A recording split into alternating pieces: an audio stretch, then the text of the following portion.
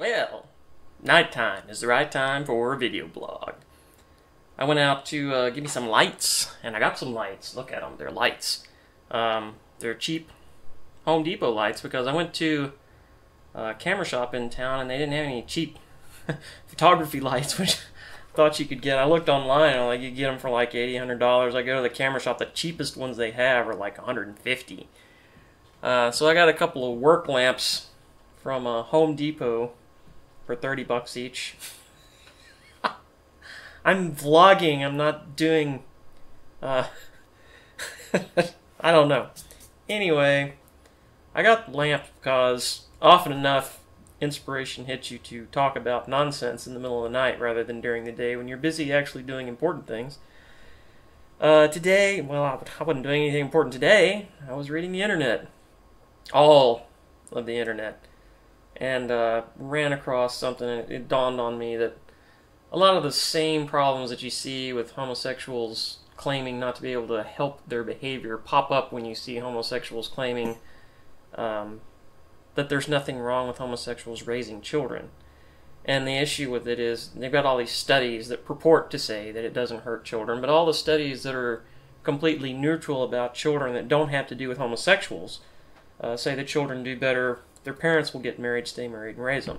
Well, how is it possible that that only holds true if the parents aren't homosexual? Because clearly, homosexuals are not having their own children. And you hear this all the time. Well, what about lesbians being artificially inseminated? Well, there's 0.011% of the population that we need to kowtow to, so the rest of us can suffer for the rest of our lives. There is a point at which science has to give way to reason. You can't do objective, controlled science on all of society. And if you can't even agree on terms like what might be good or bad for anyone, and some of these studies that I've seen begin to just twist in the wind as to what they consider a good or bad thing, and are they really happy? Does it really matter? You know, at the end of the day, they just want to do what they want to do and to hell with anybody else. And you can't argue with that. There's no argument to be presented for, I'm going to do what I want to do, and any objections that you have that might be moral and ethical are just religious and therefore immaterial. And again, I'm defying, I've never seen an atheist come up with an ethical system. I don't think it's possible. I've actually read some psychology where psychologists who try to get down to the nitty-gritty of what it means to be mentally ill, and they start talking about, well, what does ill even mean in terms of mentality? You know, we talk about illness in terms of disease, but to the bacteria, us being sick is immaterial, you know? Disease is just part of nature. It's not good or bad, it just is, you know? And it's the same way with your perceptions and your feelings and your emotions. Good and bad is only meaningful to the subject of the good or bad emotions. And so why are we all supposed to kowtow to the tiny handful of people who are gay and lesbian and bisexual and transsexual and queer and whatever else, no matter how twisted it makes all us feel, for the sake of that tiny handful? And especially when it comes to dealing with children. You're never going to get science that's going to dictate, oh, well, children actually do better, because they can just twist in the wind forever. There's no objective thing that you can put your hand on and say, oh, there it is. You know, this is child better, child worse. You can say, well, the child is wealthier. Well, wealth doesn't mean happiness. Well, the child says they're happier. Well, and happy in what way? Well, you know, melatonin levels. Melatonin, you know.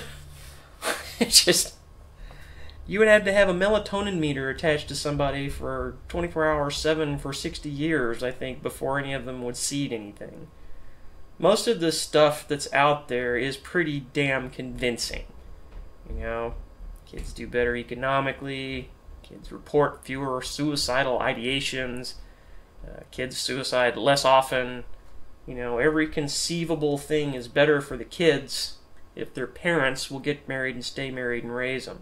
And you even have these things like Old sayings like beat like a redheaded stepchild, which just shows you what happens to kids who don't get raised by their own parents. You know, that didn't come from nowhere. It came because people perceived that parents resent the children of previous liaisons with their current lovers. And there's really just no end to the arguing. But if you actually care about people, and specifically children, it's time to put a stop to this nonsense. There's no excuse for it. We have got to stop tolerating raw, unmitigated evil. And it starts with reestablishing what it means to be a family.